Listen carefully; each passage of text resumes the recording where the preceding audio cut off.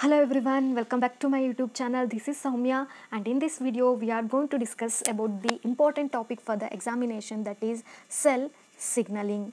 So definitely you will get in questions from this chapter, one or two questions from this chapter. You can even expect more than this. Yeah, definitely there will be questions from this topic.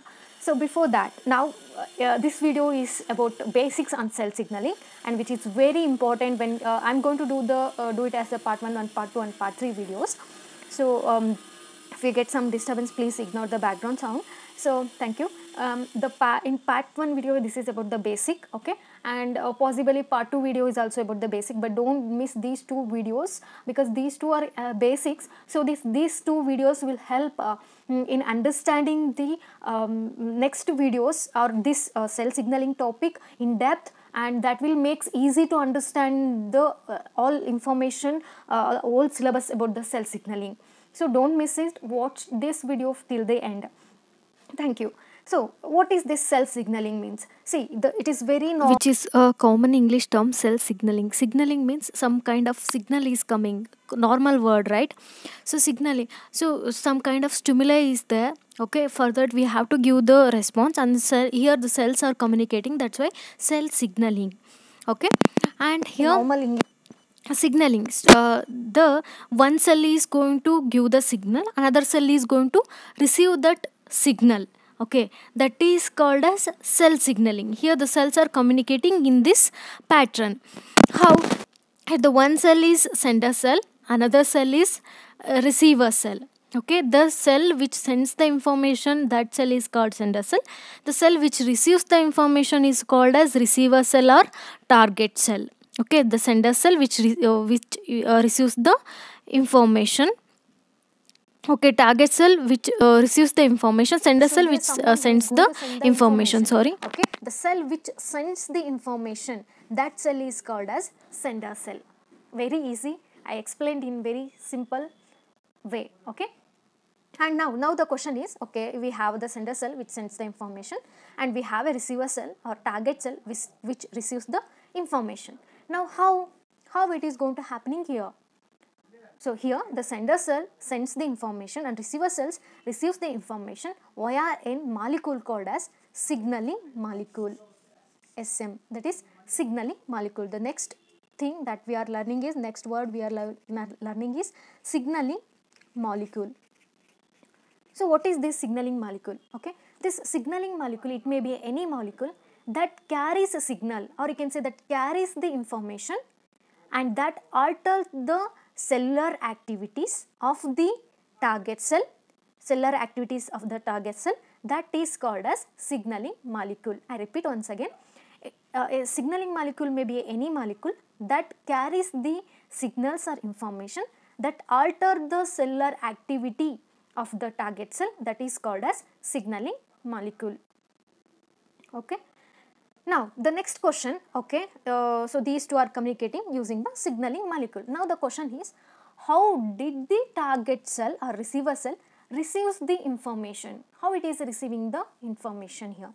This target cell or receiver cell receives the information from signaling molecule by expressing in receiving protein, okay. This target cell have a receiving protein, okay, that is called as receptors, okay.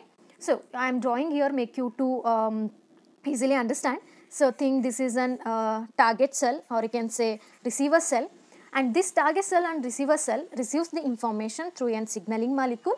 And why it is, there are many other cells, they can also receive the information. Why this cell is only going to receive the information? Because this is expressing, or this is having a receiving protein, it is having a receiving protein, that's why this one is a receptor, receiving protein. That receiving protein is called as receptors. Means that this target cell or receiver cell possesses receptors on them, okay.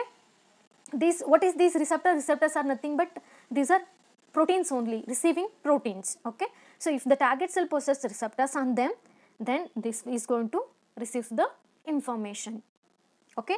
What we learn what are receptors. Here receptors are those which receives the information from signaling molecules by expressing receiving protein called receptors. The next topic, basic topics here. These receptors are usually located on plasma membrane of the target cell. So this is the target cell. These receptors usually located on the plasma membrane of the target cell. Okay, this, if you think this is the plasma membrane, so these we are going to locate on the plasma membrane of the target cell, or you can say this is a surface, right? So this is also called as surface expressed receptors, or you can say plasma membrane bound receptors. Okay, two types, that plasma membrane bound receptors. It is also called as surface expressed receptors. Surface expressed receptors. The second scenario here, the second type. However, some receptors are found inside the target cell. So the diagram which I have drawn here. So I have this one I have drawn here. This receptor will be present inside this target cell. Okay. So those are called as intracellular receptors. Why these are intracellular receptors? Because here the receptor is found inside the target cell. That's why these are called as intracellular receptors. Again, these intracellular receptors or may be found in, I have said before, if you take one cell, the cell possesses the nucleus, it has the cytosol, and it has all the cell organelles like endoplasmic reticulum, mitochondria. Okay, what are the cell organelles which you know? All the cell organelles will be present in the cell. Okay, and here I said some receptors present inside the cell. So those are called as intracellular receptor. These intracellular receptors may be found in, you can found these in cytosol, and then we can found these on membrane of organelles, membrane of the organelles, and then we can found this in the nucleus. Okay, you can found intracellular receptors on three locations: in the cytosol, on the membrane of the organelle, and inside and on the nucleus. Okay, that's about the receptors. Now we learn about some more important basics of the cell signaling. So I have mentioned about the cell signaling molecule here. This signaling molecule, it is also referred as first messenger. Okay, so if you, I am drawing the cell here. This is the plasma membrane. If you think this is the plasma membrane, so the cell possesses the signaling molecule. Okay, so the sender cells sends an information to a signaling molecule, that is I am representing in a diagram as a SM. This signaling molecules, it is also referred as, it is also called as first messenger. This signaling molecule, it is also called as first messenger. Remember, these are very important. These are the key notes or key basics to learn in depth about the cell signaling. Next point on cell signaling molecule. Signaling molecules act by binding to the receptors. So if you find the how these are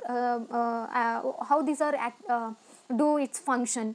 So these signaling molecules act by binding to the receptors.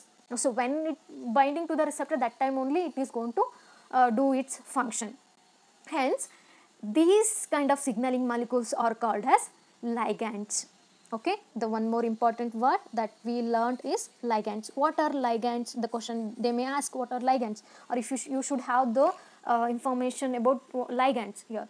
The ligands are nothing but signaling molecules act by binding to the receptors. Hence, these signaling molecules are called as ligands. And these signaling molecules bind to the receptor is highly specific. Okay, it's not going to simply binding just like that. So it is highly specific and it involves multiple non-covalent interactions. Okay, now we will learn about the classification or further two classes of the signaling molecule. Signaling molecules are further of two classes. The first one is agonist, the second one is antagonist. Here the first one, agonist, which means that signaling molecules that activate signaling pathway are called as agonist. Here we can see the sender cell there and the receiver cell.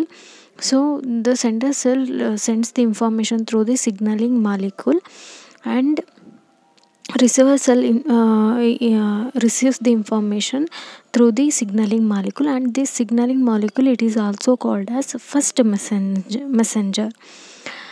Okay, now after receiving the signal, the receiver cell activates an signaling pathway, mm, through the series of messengers, like secondary messenger, the tertiary messenger, like that, and finally reaches to the final target.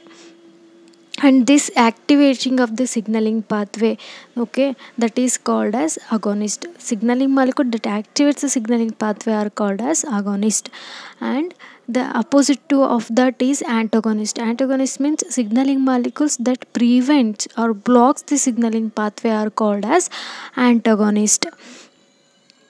Okay, so these are agonist and antagonist, two classes of the signaling molecule.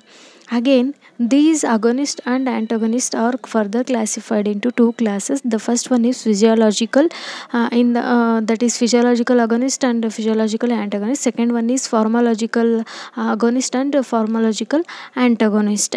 Now we will see the first one, that is a physiological agonist and antagonist. What is this physiological agonist and antagonist?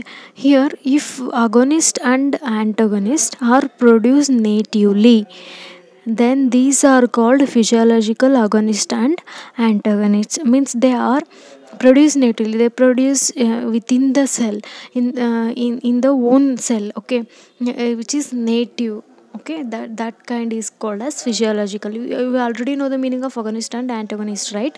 So agonist means which activates the signaling pathway, antagonist means which prevents or blocks the signaling pathway.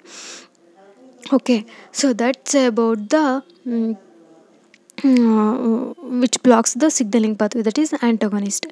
So that is and if that that is called as physiological agonist and antagonist. Second one is pharmacological agonist and antagonist. Here in pharmacological, if agonist and antagonists are synthetically produced or foreign to the body or exogenous to the organism, then these are called pharmacological agonist and antagonist. Okay, so you know the meaning of agonist and antagonist. Okay, which activate the signaling pathway, agonist. Antagonist, which blocks or prevents the signaling pathway. So those are called as pharmacological. I'm hoping that these two classes are understood. Now we will move on to the next one, that is ligand activated receptors. So now let us learn what are these ligand activated receptors are. Here you can look at in the diagram. Sender cell sends the information via through the signaling molecule, and signaling molecule attached to the receptor, and it will make the conformational change in the receptors, and leading to the activation of the receptor. Okay, then that is called as ligand activated receptor. So this that is called as ligand activated receptor.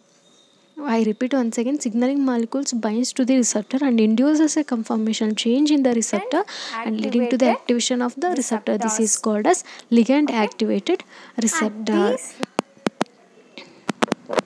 I'm hoping that this video will be helpful, and we will learn some more basics of the cell signaling as a part 2 video. If you learn something new from this video, please do share and subscribe. Thank you all.